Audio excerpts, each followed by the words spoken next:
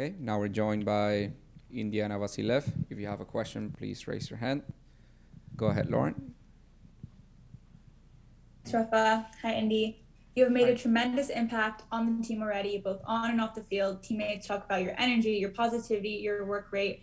What is your mindset when you to the Inter Miami training facility? Getting better every single day, trying to work on small little things to perfect my game. So when I do come on the field, whether that's a start or off the bench, I can help the team in the best way.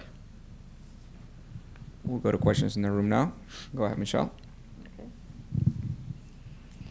Hey, Indiana, can you talk a little bit about just now that you've been here for a little while, what the adjustment has been? You know, what did you expect coming into the team versus what you found, and how do you find the team right now heading into this next kind of critical stretch, trying to make a playoff run? What I expected and what I found weren't too dissimilar. I expected to come into a team with a lot of quality, a lot of good players, and since my arrival, that's what I've seen. We've got a team that has got a lot of quality, a lot of experience, and I don't find it surprising whatsoever that we have gone on a very good run of games. Having said that, I think that we also know where we're at, and we've still got a lot to improve on. But we just want to continue this momentum that we have going into the next game. Next question, Franco.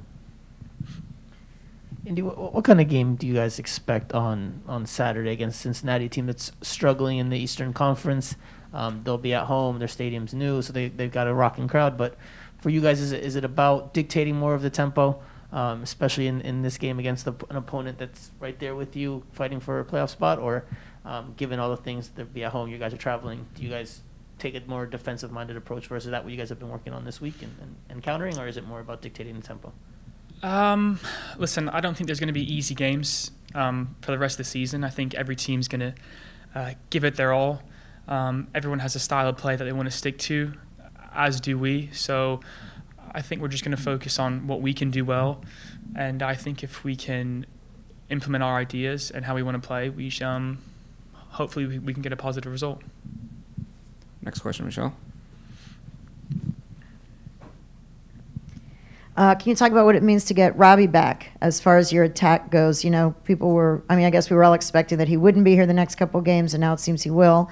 What does he bring, and you know, what does it mean to the team to have him back for the game? Yeah, listen, he's a great player. He's a goal threat, runs with the ball really well. He's just a very attacking-minded player who's been very good for us, and unsurprisingly, we didn't expect him back. I don't really know what happened, but listen, we're going to support him on whatever decision he makes. So if he wants to come back, then so be it, and it's going to be a great boost for us. We'll go back to Franco. Indy, what's the relationship been like with Lewis there on the right flank when you guys have played together? Obviously, it's not necessarily his natural position, but when you guys have played there seems to be an understanding of when to go wide, when to come inside, and it's given the team maybe a little bit more punch on the right wing. So how has that relationship been, and how much better can it get still? We get along really, really well, listen, I think when we're on the field, we just try and be positive. He's obviously maybe playing out of position, you could say, at right wing back, but he's still a very attack-minded player. I'm also a very attack-minded player. So we just try and be positive and create for the team. And so far that's worked out, and hopefully we can continue to do that. More questions? Good.